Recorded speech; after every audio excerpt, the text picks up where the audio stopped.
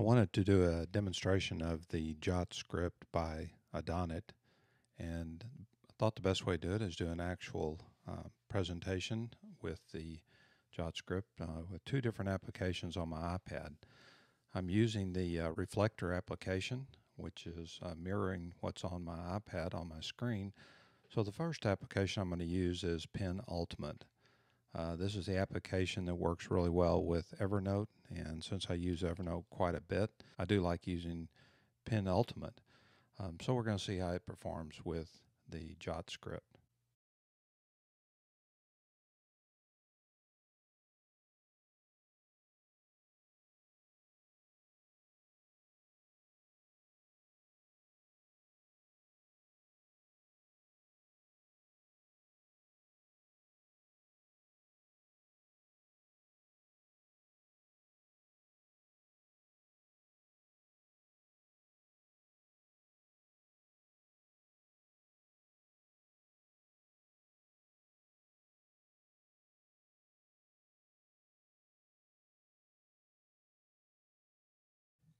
Okay, you can see it perform pretty well. It's, of course, not exactly my handwriting, but pretty close.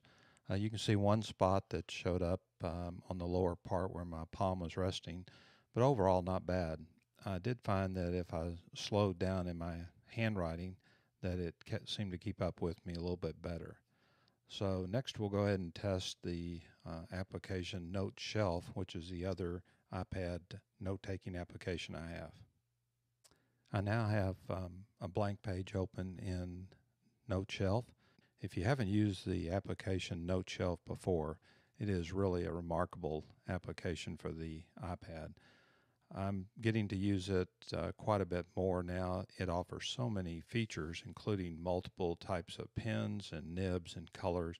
It really does give you a lot of options to work with, much more so than Penultimate does. So this is basically a demo of the Noteshelf application with the Jot script.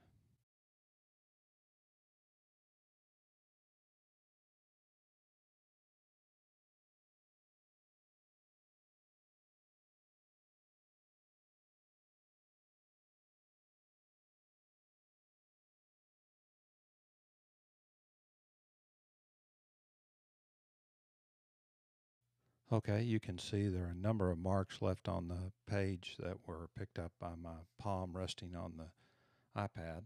So obviously those would have to be cleaned up before you would finish your document. I felt like it wrote better on the note shelf.